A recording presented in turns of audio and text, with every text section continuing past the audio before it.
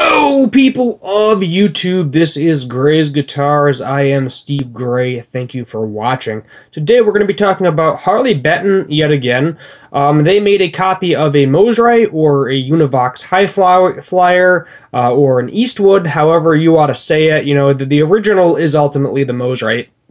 But let's just take a look here at this article. We'll take a look at this guitar, and I'll give you my general thoughts on this. So, Harley Benton puts an affordable 21st century spin on a punk favorite with new MR series guitars. So these guitars mainly became popular, in my opinion, because of Kurt Cobain. At least the Univox High Flyer did.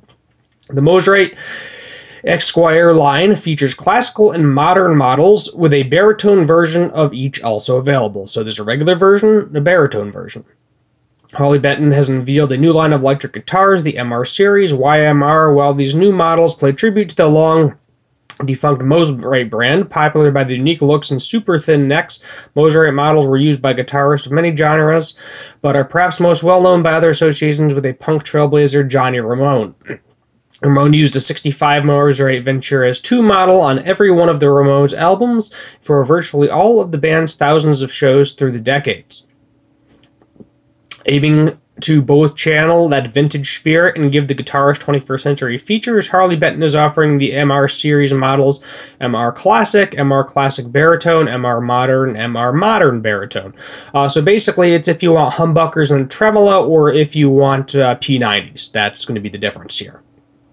So the MR Classic model features a basswood body, C-shaped Canadian maple neck, 12-inch radius, Jotaba fretboard, some sort of rosewood subservient, most likely, 22 frets and a standard 25.5 scale length. Sound on the guitar comes the way of the Artec P90 Alnico 5, which are controlled by individual volume tone knobs. You got a 3-way selector switch, nothing fancy here. Hardware-wise, the MR Classic boasts a fixed bridge, a Graphtec nut, which is nice, a double-action truss rod, also nice, Wilkinson tuners. All hardware is finished in chrome. The MR Classic comes in metallic blue, candy apple red, pearl white, 3-tone sunburst, which that's the standard Kurt Cobain color, and black. They are now starting for $231. A left-handed version is also available, so for you lefties out there, there you go. The baritone, on the other hand, it is going to be a 27-inch scale length, as opposed to the standard 25.5. And also 3 different colors, and they're going to offer that for the same price, $231. The modern, that is where you're going to get your tremolo. You're going to have 2 Soap Bar Alnico 5s, which are said to be slightly more powerful and punchy than the classic P90s. These are controlled by a single volume knob. This one does have a push-pull, so you can get the single coil tone with the coil tapping capabilities.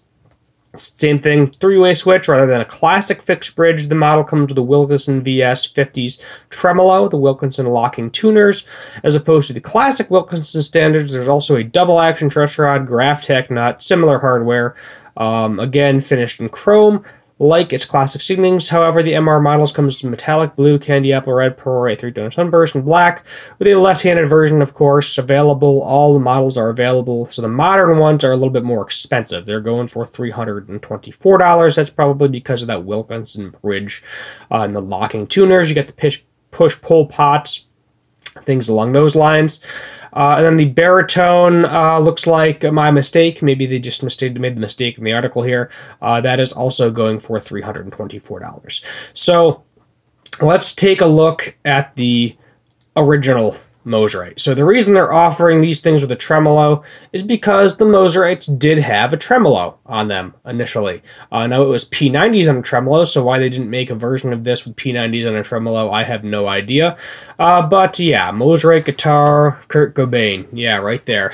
There you go. And that's him playing one, and it looks like it did in fact have a tremolo on it.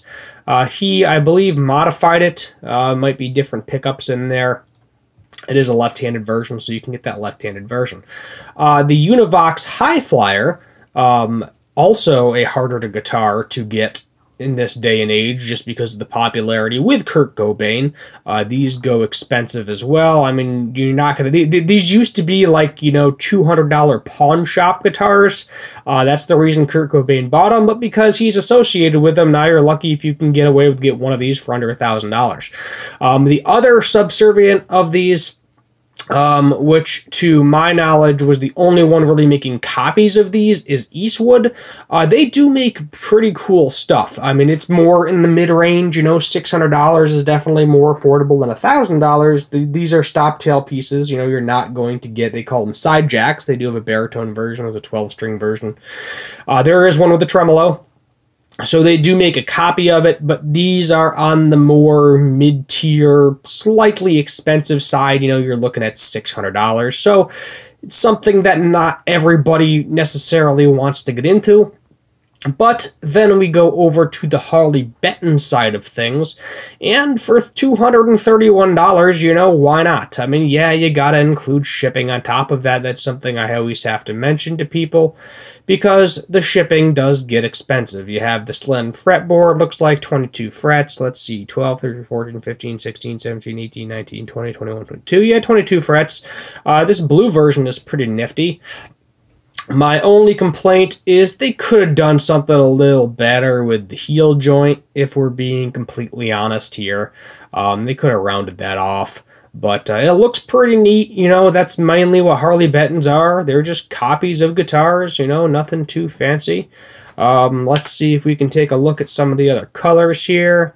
There's your three-tone sunburst, your black, your white, and there is your candy apple red.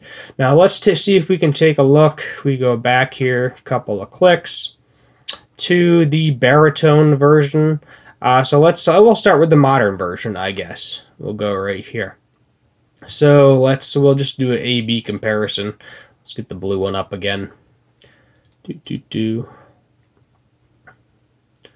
If the image wants to load, that would be awesome. There we go. So same thing, as I said, this is just going to have your pickups in it and your Wilkinson's tremolo. So you got the route in the back. This one is going to be more expensive.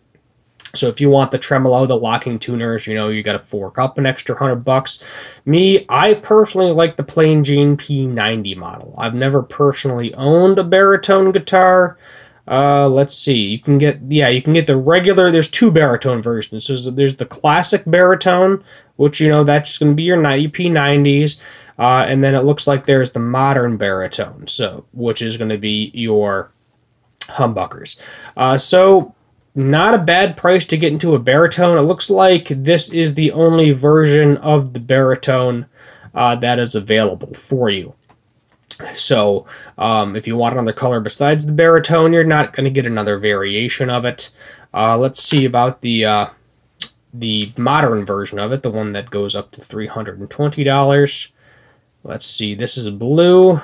Yeah, looks like, nope, sorry, wrong one. My apologies. Let's see, there's the baritone, lefties. I'm having a hard time finding it. Maybe the baritone is only available in the one. I could be mistaken. Let's just go through and look. So there's the baritone right there. It says baritone. Modern, modern, modern. Modern, modern, modern. There we go. So yeah, it looks like the baritone is only available in that one color. Unfortunately. So if you wanted the baritone, not a bad price point to get into it, but you are limited in the color selection. I would say if you want to get into this, you know, $230 isn't too bad to get into it. Let's be honest here. Shipping wise, you might be looking at $100, so $330. Really not that bad to get into it, to try to test out one of these guitars to see if it's something you want. You know, maybe you want to go get a Univox High Flyer or a Mosrite or an Eastwood, something along those lines, and you don't know if you like the shape, the weird slanted pickups, things along those lines, because all of these are going to have that funky slanted pickup in the bridge, and it is going to give you a slightly different sound. So that's something to keep in mind as well. But for copies of Mosrites or Univoxes, however you want to say it, this is the cheapest option right now. So this definitely might be the way to go if that's the kind of guitar you're looking for. If you're looking for kind of that Kurt Cobain style, you know, go to a pawn shop, buy the cheapest thing you can get, and then smash it on stage, by all means, have at it, if that is your forte. My name is Steve Gray. This is Gray's Guitars. If you're new here, hit that subscribe button, turn on that notification bell, leave a like, and feel free to comment down below what you want to see for future guitar and music-related videos. Thank you for watching, and as always, have a good one.